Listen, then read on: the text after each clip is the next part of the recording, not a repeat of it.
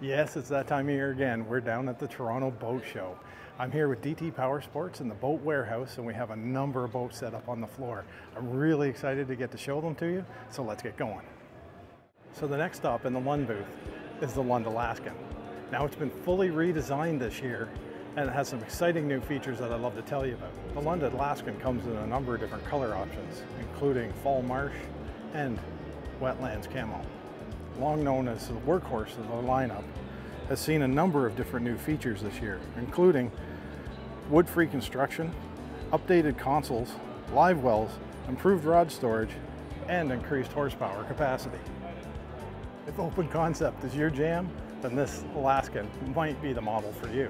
The Lund Alaskan comes in 3 different sizes, the 1675, the 1875, and the 2075.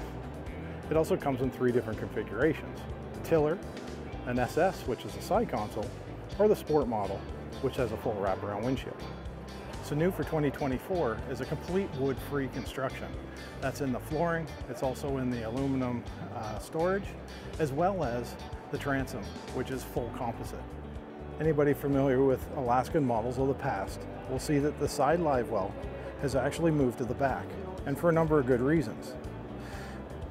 It redistributes the weight for you, as well as gives a better ride for the fish and the opportunity of a larger live well for those big fish adventures. For an open concept boat, the Alaskan offers an enormous amount of storage. This starts with a bow and the storage up front that's just enormous. As we move forward, you'll see floor storage up in the front.